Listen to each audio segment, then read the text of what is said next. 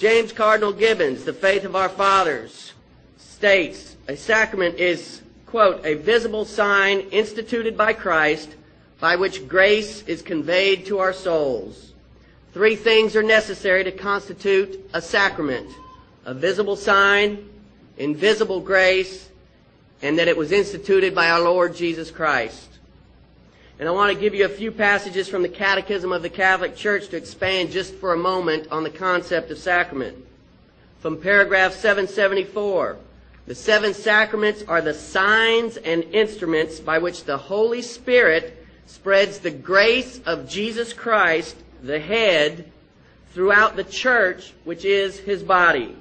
In other words, it is through the sacraments that the grace merited by Jesus Christ is applied to our lives by the Holy Spirit.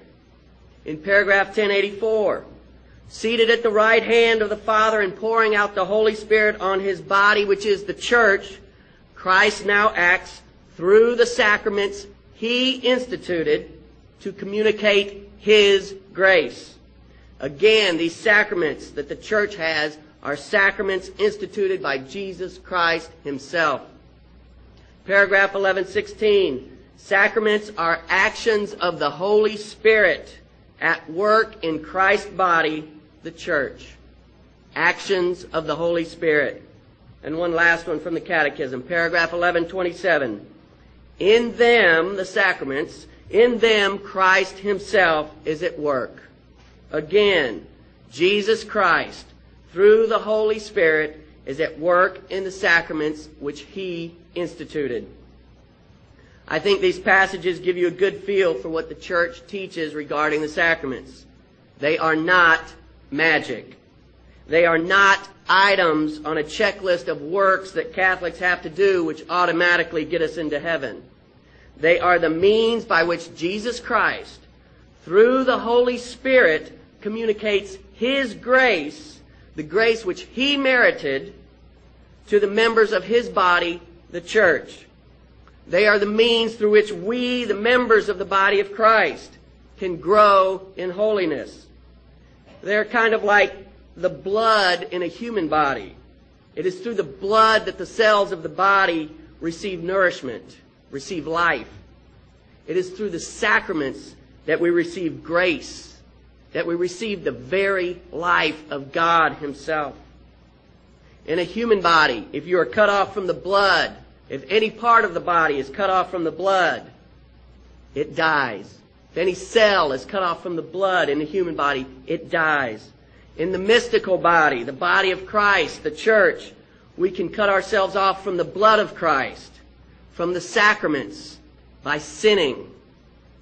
Sin keeps God's grace from working in our lives. If we remain in a state of sin, eventually we will die and be cut off from the body. And if you really think about it, Protestants should not have a problem with this concept of sacraments, because you will often hear them say, I have been washed in the blood of Christ. Well, ask them how this is so, since Jesus died 2,000 years ago.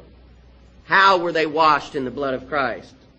You'll probably get a response like, well, I received Jesus into my heart and he washed me in his blood. But how did he wash you in his blood? Is Jesus still bleeding? No. He did it through the Holy Spirit, you might hear. But how through the Holy Spirit? No ultimate answer is to be heard as to the how on this question. Not from a Protestant.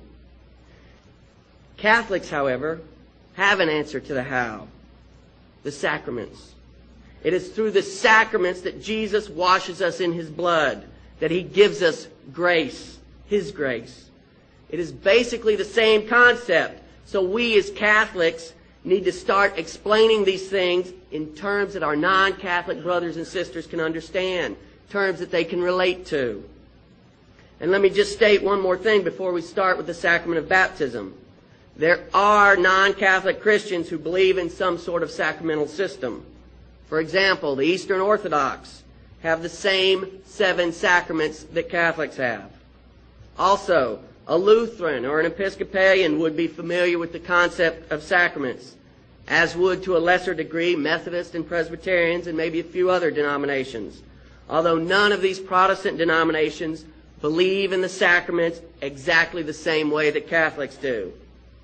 However, the vast majority of evangelicals, fundamentalists, and non-denominationalists will have nothing to do with the concept of sacrament. And it's to these folks you will often find yourself defending the teaching of the church in this area. Now, let's start with baptism. Most Protestants believe that baptism is merely symbolic.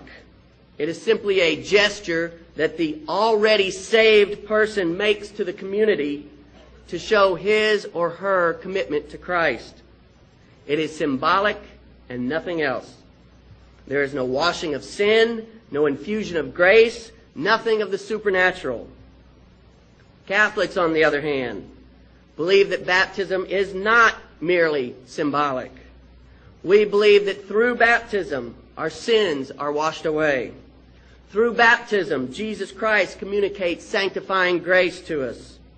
Through baptism, we are spiritually reborn and made members of the body of Christ. Through baptism, we are saved. So who's right?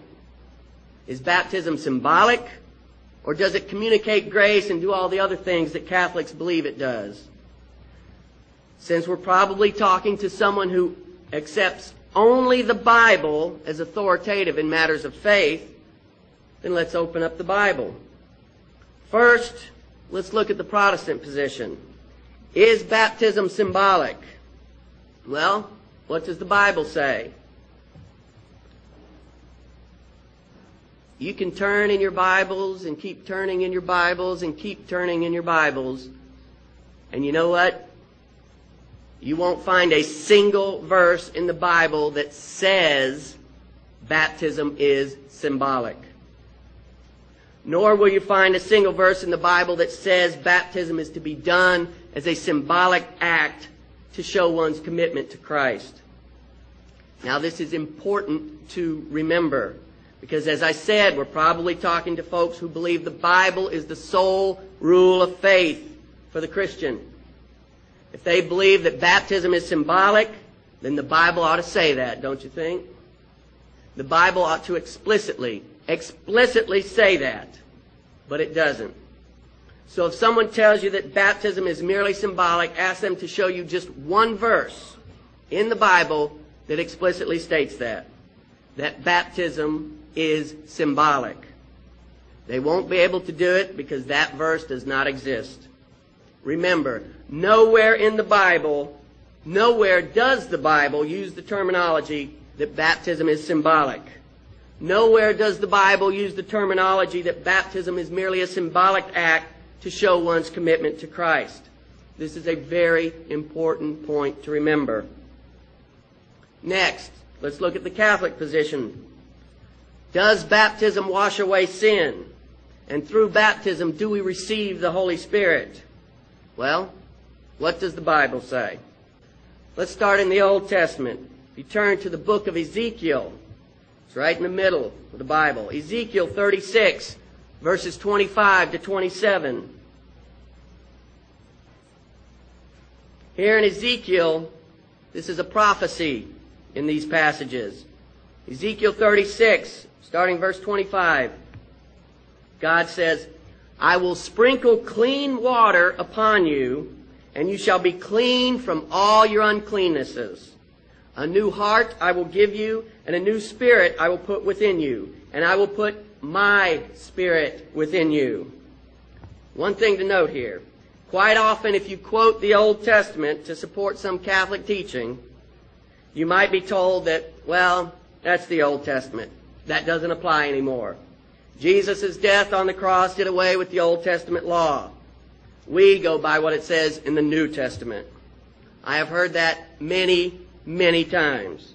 If someone does say that to you, simply turn to 2 Timothy 3:16 and show them what it says there.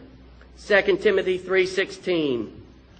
All Scripture is inspired by God and profitable for teaching, for reproof, for correction, and for training in righteousness. All Scripture. So remember, the Old Testament is, number one, inspired by God. Number two, it is profitable for teaching. And number three, it is profitable for training in righteousness. Remember, folks, the Old Testament is a foreshadowing of the New Testament. It's not completely divorced from the New Testament. It is a foreshadowing of what's to come in the New Testament.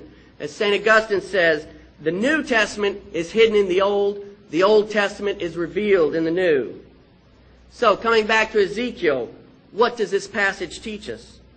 How does it train us in righteousness? I will sprinkle clean water upon you, and you shall be clean from all your uncleannesses. A new heart I will give you, and a new spirit I will put within you, and I will put my spirit within you. What do we have? We have someone sprinkled with water, and through that action, they are made clean from their uncleannesses, and they receive God's Spirit.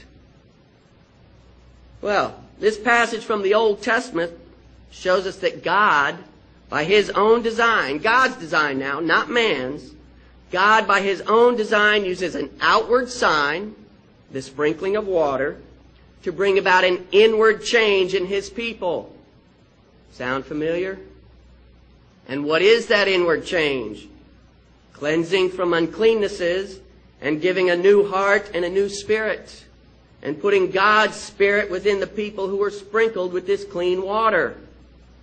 Sounds kind of sacramental, don't you think? So here in the Old Testament, we have a foreshadowing of New Testament baptism. Now, let's move on to the New Testament and see if what we find here corresponds to what we just read in Ezekiel. Turn to the book of Acts. Acts chapter 2, verse 38. The book of Acts, chapter 2, verse 38. Quote, repent and be baptized, every one of you, in the name of Jesus Christ, for the forgiveness of your sins, and you shall receive the gift of the Holy Spirit. First, note that there is no symbolic language here. This is real. The book of Acts says, be baptized for the forgiveness of your sins. Ezekiel says, I will sprinkle clean water upon you, and you shall be clean from your uncleannesses. The book of Acts says, and you shall receive the gift of the Holy Spirit. Ezekiel says, and I will put my Spirit within you. Do you begin to see how God in the Old Covenant was preparing us for what He gives us in the New Covenant? And turn forward a few pages to Acts chapter 22, verse 16. Acts chapter 22, verse 16. And now why do you wait? Rise and be baptized and wash away your sins. Scripture very plainly tells us that baptism washes away sin, just as the Catholic Church teaches. And that through baptism we receive the Holy Spirit, just as the Catholic Church teaches. Is it through baptism that we become members of the body of Christ? That we become Christians, as the Church teaches? Or do we become Christians by accepting Jesus Christ into our lives as our personal Lord and Savior, as many non-Catholic Christians believe? Well, again, what does the Bible say? Once again, we find no direct support for the non-Catholic position. There is no passage in the Bible that says we become Christian by accepting Jesus Christ into our hearts as our personal Lord and Savior. That passage does not exist. If anyone ever tells you this, simply ask them to show you that passage in the Bible that contains those words, accepting Jesus Christ as your personal Lord and Savior. It's not there. Now then, the Church teaches that it is extremely important to have a personal relationship with Christ. But, as the example of Judas shows us, it is possible to have a personal relationship with Jesus and still end up rejecting Jesus and betraying Jesus. So it is not a personal relationship alone that makes us Christians. Now turn to 1 Corinthians 12, verse 13. Just after the book of Romans. 1 Corinthians 12, verse 13. For by one Spirit we were all baptized into one body. What body was that? The body of Christ. As we see in Galatians 3:27, quote, for as many of you as were baptized into Christ have put on Christ. Baptism makes us members of the body of Christ. Baptism is the entrance into the new covenant with God, just as circumcision was the entrance into the old covenant with God. Scripture makes this connection for us. In Colossians 2, verses 11 and 12. Colossians 2, verses 11 and 12. Quote, in him also you were circumcised with a circumcision made without hands, by putting off the body of flesh in the circumcision of Christ. And you were buried with him in baptism, in which you were also raised with him. Baptism makes us members of the body of Christ. Baptism makes us Christians. Baptism is the entrance into the new covenant. Does baptism save us, as the Catholic Church teaches? Well, once again, what does the Bible say? In 1 Peter 3, verses 20 and 21, it's talking about, makes an allusion to Noah and the ark. 1 Peter 3, verse 20 and 21. When God's patience waited in the days of Noah during the building of the ark, in which a few, that is 8 persons, that's Noah and his family, were saved through water. How were they saved? Through water. Baptism, which corresponds to this, now saves you. Baptism saves you. The Bible can't be any more clear on that point. And in John chapter 3, verse 5, it says, truly, truly, I say to you, unless one is born of water and the Spirit, he cannot enter the kingdom of God. Born of water and the Spirit. Baptism. We need baptism in order to enter the kingdom of God, in order to be saved. And if anyone says that Jesus wasn't talking about baptism when he says born of water and the Spirit, that he was talking about natural birth and birth in the Spirit, when he says born of water and born of the Spirit, the water, of course, they would be saying is the placental fluids inside the womb. I've heard that. Ask them, say, where in Scripture does it say that water refers to the placental fluids? Where? It doesn't, ever. That is not reading Scripture in context. That is an interpretation that is not supported by the context of Scripture, especially when you consider that immediately after saying this to Nicodemus, that you must be born of water and the Spirit, in John chapter 3, if you go down a few verses to John 3, verse 22, it says, after he ended his conversation with Nicodemus now, get the context, Jesus went into the land of Judea. There he remained with his disciples and baptized. He went out baptizing. Baptism is the context within which Jesus says you must be born of water and the Spirit. And it's water baptism. You have to read Scripture in context.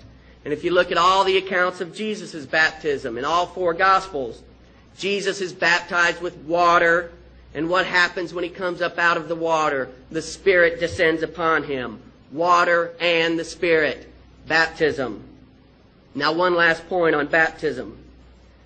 In Matthew 28, verse 19, what does Jesus say in his final instructions to the apostles?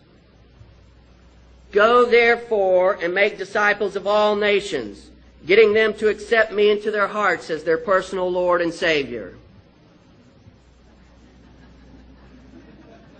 No. It says, go therefore and make disciples of all nations, baptizing them in the name of the Father and of the Son and of the Holy Spirit. Why? Why is baptism given such paramount importance in Jesus' final instructions to the apostles if it is only symbolic. That makes no sense whatsoever. Scripture does not support the non-Catholic notion that baptism is symbolic. Scripture does, however, very directly and very clearly in the Old Testament and the New support the Catholic teaching that baptism saves us, that baptism makes us members of the body of Christ, that baptism washes away sin, and that through baptism we receive the Holy Spirit. Okay, let's move on to confession. Most Protestants, if not all, believe you should confess your sins straight to God.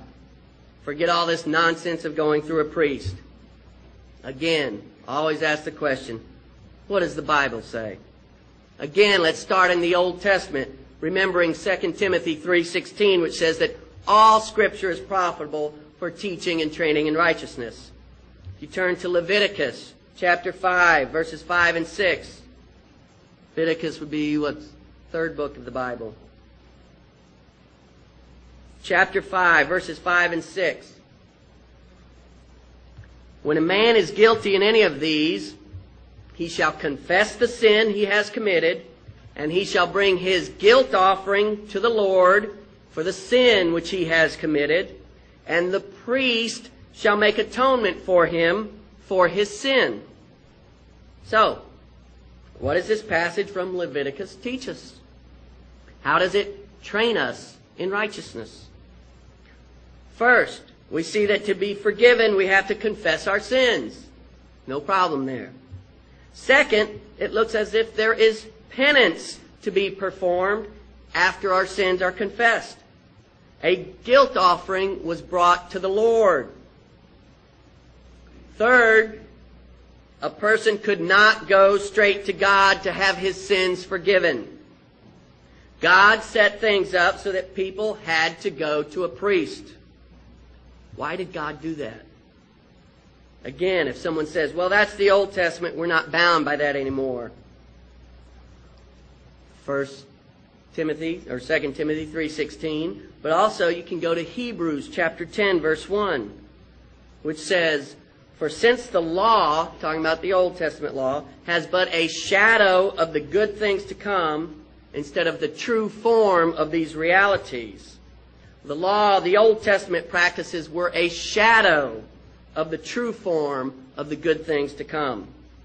So the Old Testament practices should give us a hint or a clue as to the equivalent New Testament practices, since they are a shadow of the things to come. In other words, in the Old Covenant, God was in effect training us, training His people, giving us clues for what was to come under the New Covenant. So again, we see confession of sin, penance, and the involvement of the priest in the Old Testament. Now, moving to the New Testament, 1 John 1, verse 9 says, if we confess our sins, He is faithful and just, and will forgive our sins and cleanse us from all unrighteousness. But does it say that we are to confess our sins to God alone and not to man? No, it doesn't say that. In fact, in James 5, verse 16, it commands us to confess our sins to each other. Scripture commands us. God's Word commands us to confess our sins to our fellow man. James 5:16, therefore confess your sins to one another. Again, this is a command from Scripture to confess our sins to one another, not just to God. Not just to God. But do we go around confessing our sins to just anyone? I don't think so. Doesn't it make sense that God would have us confess our sins to those who have the power to forgive our sins? Whoa, wait a minute, John. Are you suggesting that men can forgive sins? Yes, I am.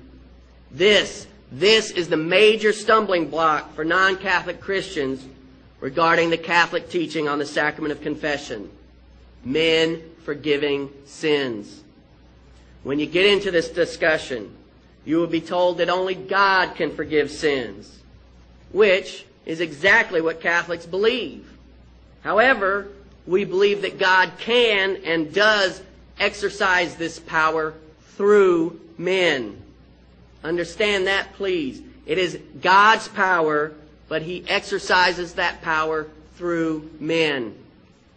Now, here's what you can do when someone says that only God can forgive sins, and therefore Catholics are going against Scripture when they confess their sins to a priest. If you turn to Mark chapter 2, verse 7, this is the story of Jesus healing a paralytic. Mark 2, verse 7 says, "Why does this man speak thus? It is blasphemy. Who can forgive sins but God alone?" Ask whoever you're talking to if they agree with Scripture regarding that statement, that God alone can forgive sins. They will undoubtedly say yes, probably already having said as much. The problem is that that statement came out of the mouth of the scribes. And in this context, it betrays a limited understanding of God's power, as Jesus goes on to point out to them. So what you have done is put them on the side of the scribes. And generally speaking, being on the side of the scribes in the Scriptures is not a good thing.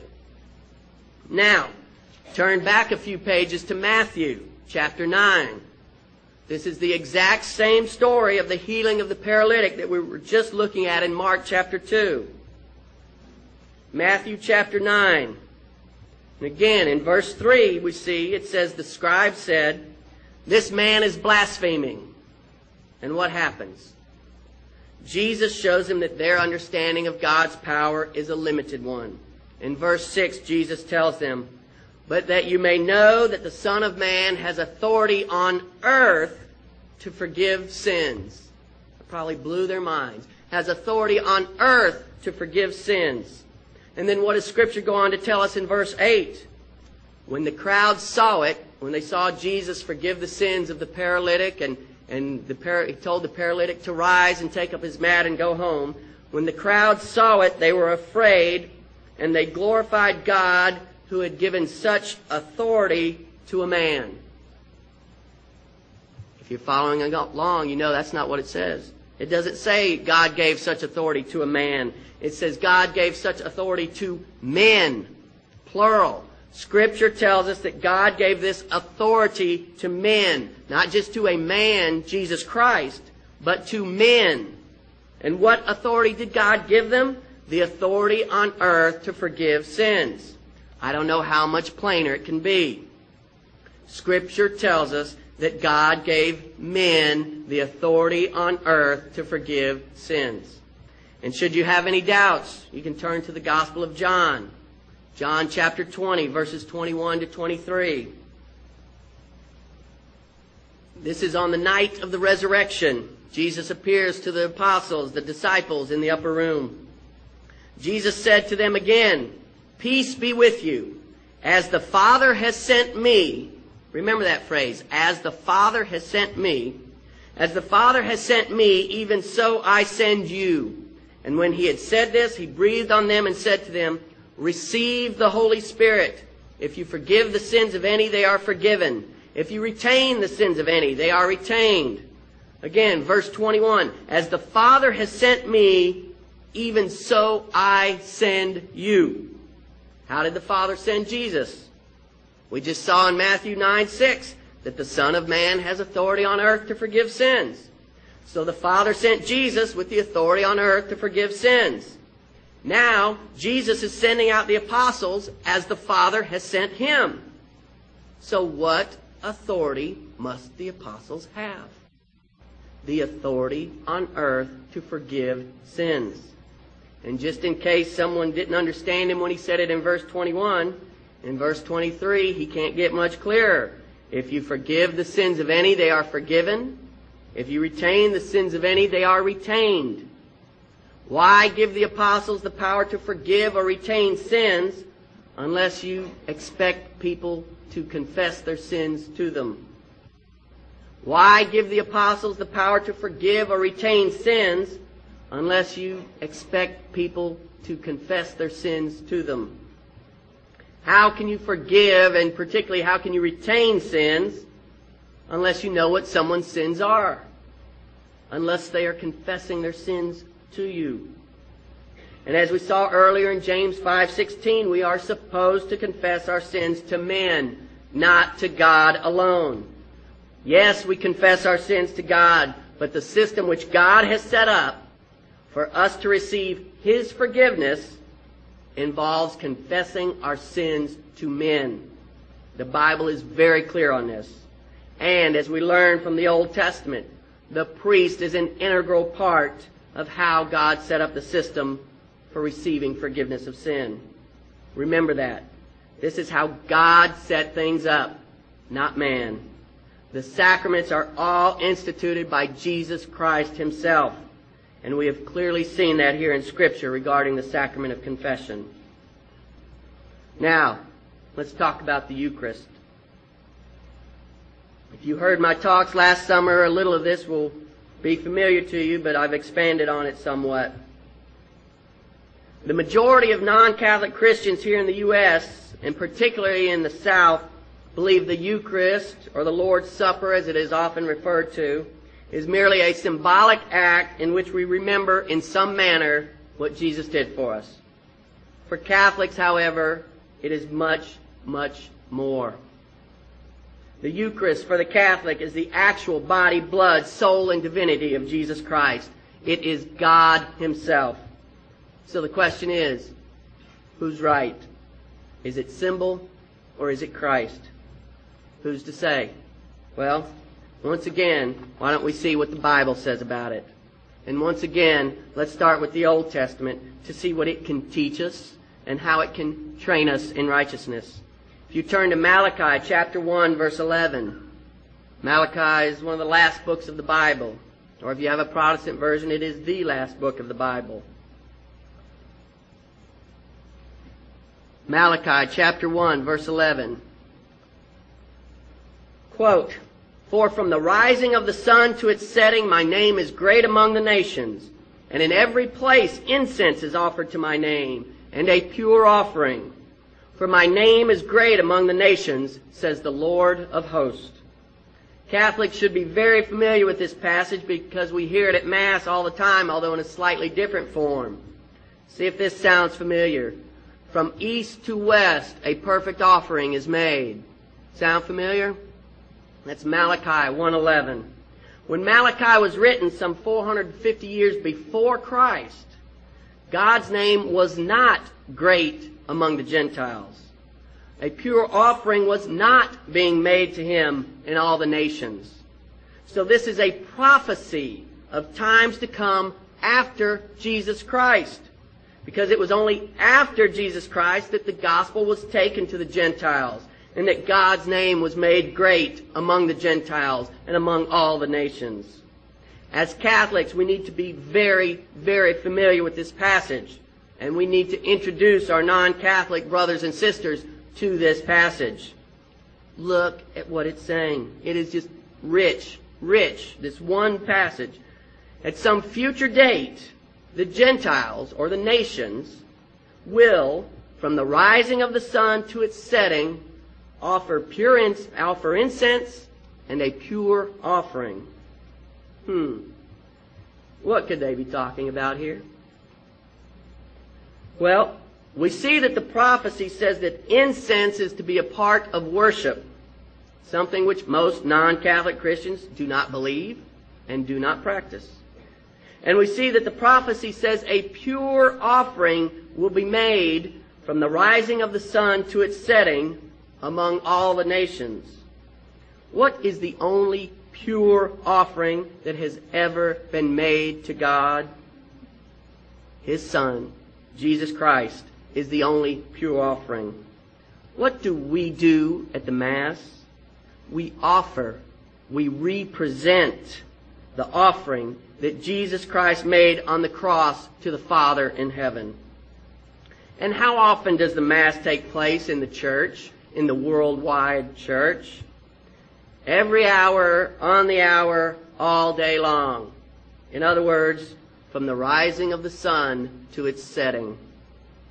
And where does the Mass take place?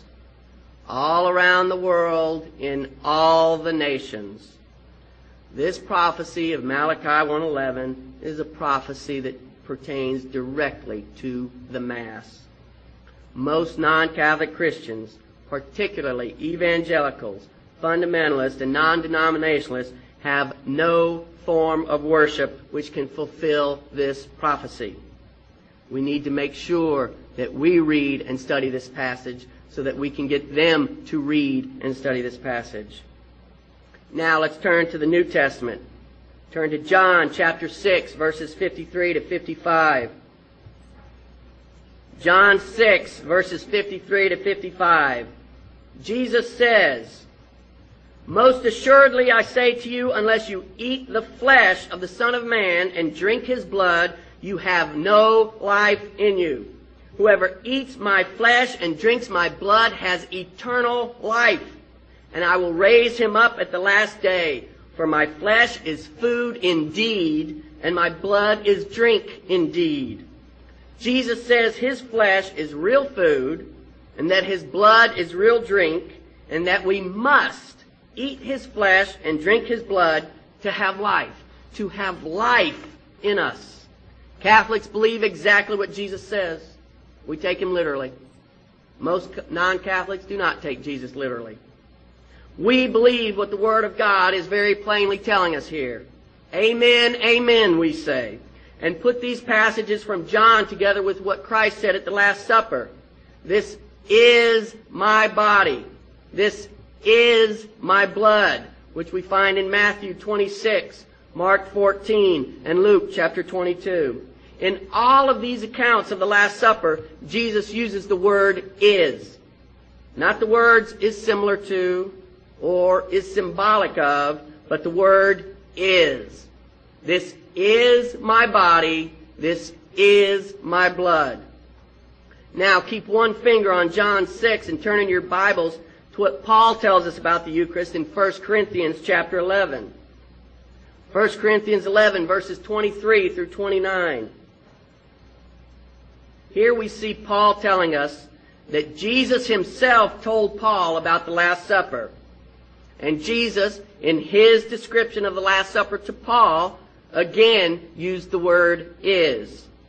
Now, putting all of these passages together, the passages from the four Gospels and from 1 Corinthians, we get a pretty clear picture from Scripture that Jesus was talking not symbolically, but literally when he said to eat his body and drink his blood. And listen to what Paul says here in 1 Corinthians 11, verse 27. "Therefore, whoever eats this bread or drinks this cup of the Lord in an unworthy manner will be guilty of the body and blood of the Lord." How can you be guilty of the body and blood of the Lord if it isn't the body and blood of the Lord? And in verse 29, Paul goes on to say, "For he who eats and drinks in an unworthy manner eats and drinks judgment to himself, not discerning the Lord's body." Not discerning the Lord's body? How can you discern the Lord's body if the Lord's body isn't there? If it's only symbolic? Paul was talking literally. Now, turn back to John 6. The standard response you will get from someone when you begin quoting John 6 is that Jesus was actually speaking symbolically, because he says there in verse 63, quote, "It is the Spirit who gives life. The flesh profits nothing. The words that I speak to you are spirit and they are life." Well, amen, says the Catholic. I believe that 100%. Yet, many non-Catholic Christians will say that this verse shows Jesus was speaking symbolically, because he says, "The words that I speak to you are spirit and they are life." He uses the word spirit. See, they say, he's talking spiritually or symbolically and not literally. Well, I have to tell you, I have not been able to understand why anyone would believe that the word spirit means the same thing as the word symbolic. It's not the Father, Son, and Holy symbolic. And I don't say that to be sarcastic, but to get the point across. That nowhere in Scripture does the word Spirit mean symbolic. The Spirit is as real as it gets. But beyond that, even if John 6:63, if John chapter 6 verse 63 shows that Jesus was speaking symbolically, then why did his disciples, who knew him better than anyone save his own mother, walk away from him in verse 66 after they heard his supposedly symbolic explanation?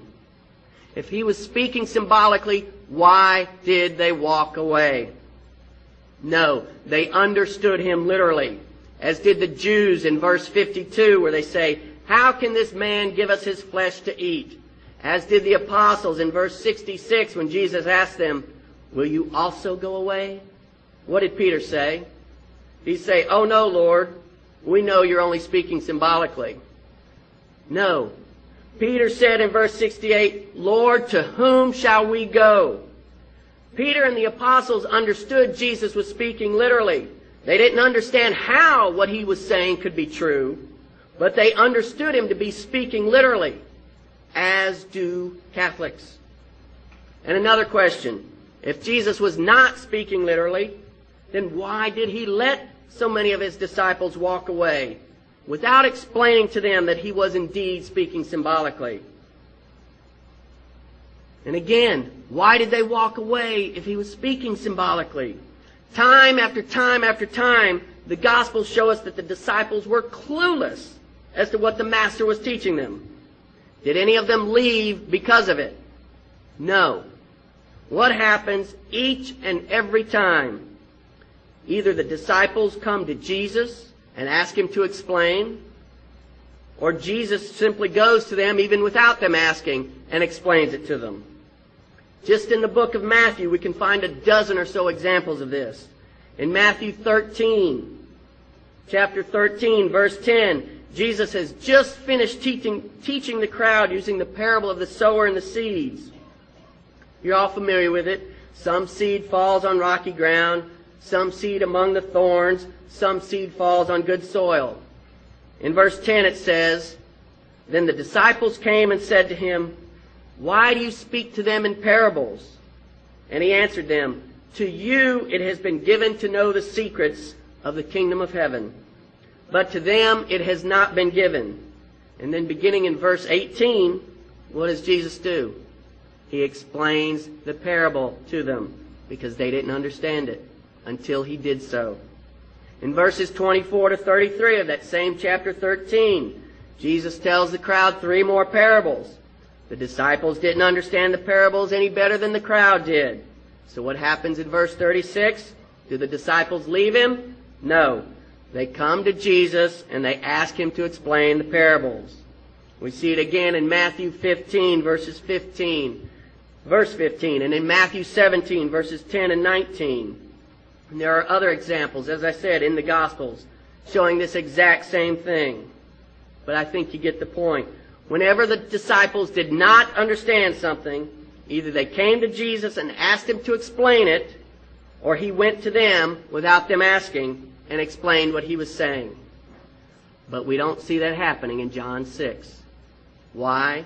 Because Jesus was speaking literally and everyone knew it. Okay, coming back to John 6 again, chapter 6. Let's do something a little bit different. Let's give what Jesus is saying in John 6 a symbolic meaning. A meaning which runs counter to what the Catholic Christian sees in John 6, but fits right in with what the non-Catholic Christian generally sees in these verses. And let's see if this symbolic meaning for Jesus' words makes any sense. Let's read verses 53 to 55 again. Jesus says, "Most assuredly I say to you, unless you eat the flesh of the Son of Man and drink his blood, you have no life in you. Whoever eats my flesh and drinks my blood has eternal life, and I will raise him up at the last day. For my flesh is food indeed, and my blood is drink indeed. Again, for the sake of argument, let's say Jesus is speaking symbolically. Okay, first problem. If he's speaking symbolically, then what the heck was he trying to say? How do we symbolically eat his body and symbolically drink his blood? Is he saying we symbolically eat his body and drink his blood by eating a piece of bread and drinking some grape juice? And if we do that, is he saying that we will have eternal life because of it? I don't think any evangelical or fundamentalist would admit that, but that's the language he uses. Whoever eats my flesh and drinks my blood has eternal life. That is quite a promise. So are the folks who say Jesus is speaking symbolically, are they saying that I am guaranteed heaven according to Jesus' promise here? Are they saying that I am guaranteed heaven by symbolically eating Jesus' body and blood? And yet another problem. Verse 60. Many of his disciples, when they heard it, when they heard Jesus say, you must eat his body and drink his blood, many of his disciples, when they heard it, said, this is a hard saying. Who can listen to it? If Jesus is speaking symbolically, then why is this a hard saying?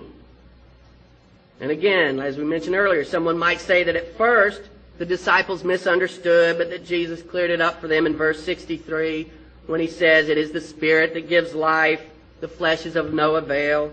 The words that I have spoken to you are spirit and life. See, they say Jesus says the words he has spoken are spirit. In other words, they are symbolic. But again, that goes back to the problem we mentioned earlier. If Jesus was explaining in verse 63 that his words were symbolic, then why did many of his disciples reject him and leave him in verse 66? And an interesting little side note here, the disciples leave Jesus in chapter 6, verse 66. 666. Anyway, if this was a symbolic teaching, why would the disciples walk away? Why would they consider it such a hard teaching that they would walk away? If it were a symbolic teaching, it wouldn't be any harder to accept back then than it would be to accept today. How many people leave Protestant churches after they have been saved because they are then presented with the teaching of having to symbolically eat Jesus' body and symbolically drink his blood by eating a piece of bread and drinking some grape juice? I would venture that no one has ever found this symbolic meaning to be a hard teaching in the same way that the disciples did, supposedly did. And I would venture to say that no one has ever left a Protestant church because of this supposedly symbolic teaching, the way the disciples left Jesus. And think about this.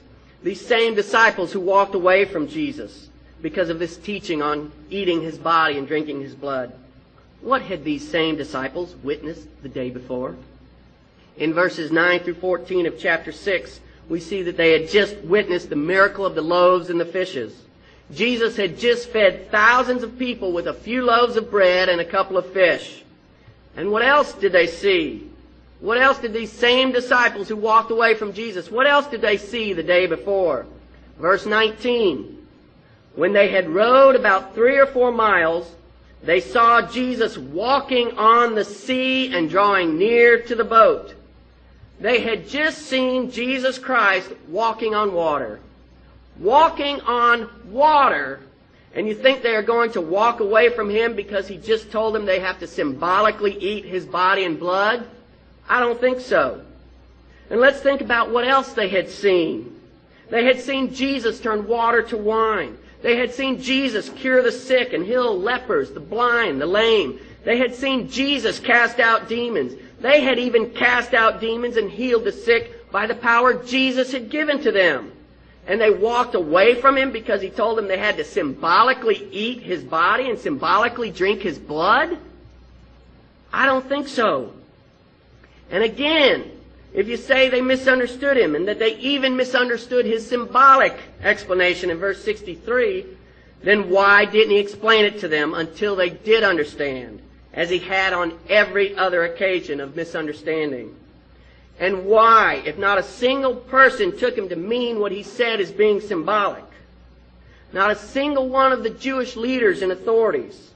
Not a single one of his disciples. Not a single one of the apostles, people who had been with him day in and day out since the beginning of his ministry. If all the people who were so close to Jesus took him literally, then why does anyone today, 2,000 years after the fact, believe that his words were symbolic? Could it be because it is such a hard teaching, the literal meaning of Jesus' words? Aren't people today rejecting the real meaning of Jesus' words?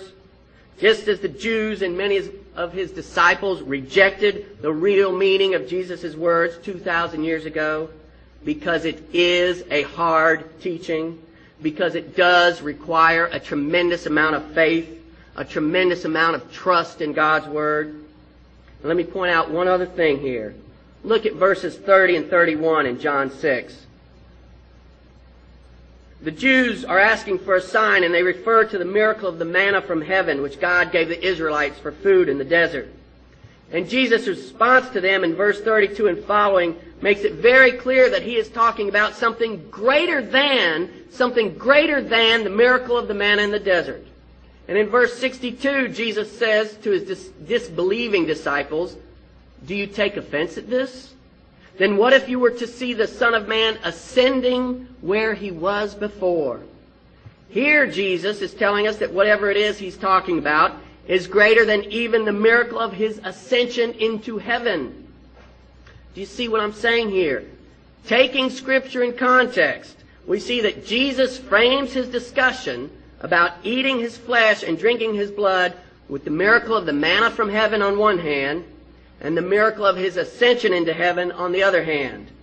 And he is clearly pointing to the fact that whatever it is he means by eating his body and drinking his blood, whatever he means by that, it is something that is more miraculous than manna from heaven and more miraculous than his ascension into heaven. I ask you, is eating a piece of bread and drinking some grape juice more miraculous than manna from heaven? Is eating a piece of bread and drinking some grape juice more miraculous than Jesus ascending into heaven in a cloud of glory? I don't think so. But is the bread and wine of the Eucharist being changed into the actual body, blood, soul, and divinity of Jesus Christ, is that a greater miracle than the manna in the desert? Is the bread and wine of the Eucharist being changed into the actual body, blood, soul, and divinity of Jesus Christ? Is that a greater miracle than his ascension into heaven? I would have to say yes, that it is. In other words, an interpretation of this passage from John 6 and the passages from the Last Supper and the passages from 1 Corinthians, an interpretation which renders these passages as Jesus speaking symbolically, an interpretation which puts the words is symbolic of in Jesus' mouth when those words are nowhere to be found in these passages, just doesn't make any sense. Everyone took Jesus literally because he was speaking literally. Period. And one final point. If we look closely at John 6, verse 58, where Jesus says, "He who eats this bread will live forever." That was John 6:58. Now in verse 51, where he says the same thing, "If anyone eats of this bread, he will live forever." Now, what bread is he talking about? We'll look again at verse 51. "And the bread that I shall give is my flesh, which I shall give for the life of the world." Jesus is talking about the flesh that he will give for the life of the world. The question you need to ask is, was the flesh that Jesus gave for the life of the world real or symbolic? And when did he give his flesh for the life of the world? On the cross. So the flesh that Jesus wants us to eat and the blood he wants us to drink is the flesh that he gave for the life of the world. In other words, the flesh that was nailed to the cross and the blood that was spilled on the cross. That is the flesh that he wants us to eat, and that is the blood that he wants us to drink. The question I ask of you, and the question you need to ask of anyone who says Jesus is speaking symbolically in John 6, or that Jesus is speaking symbolically at the Last Supper, is this: was Jesus' death on the cross real or symbolic? Was the body on the cross, the flesh on the cross, real or symbolic? Was the blood shed on the cross real or symbolic?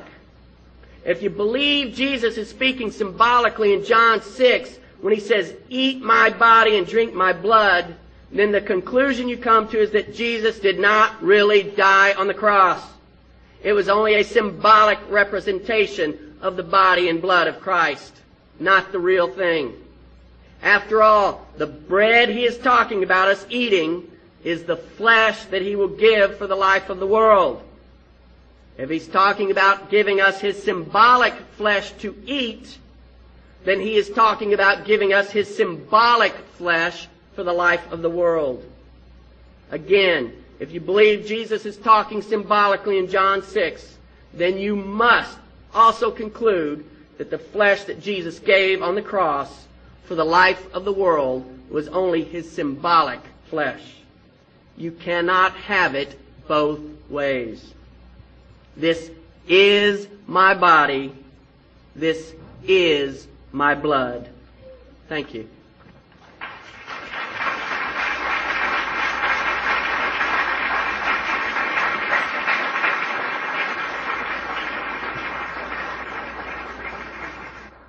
For more information or to obtain a copy of this talk, please check out the Bible Christian Society website at www.BibleChristianSociety.com or send a letter to the Bible Christian Society, P.O. Box 424, Pleasant Grove, Alabama 35127. Thank you, and may God bless you.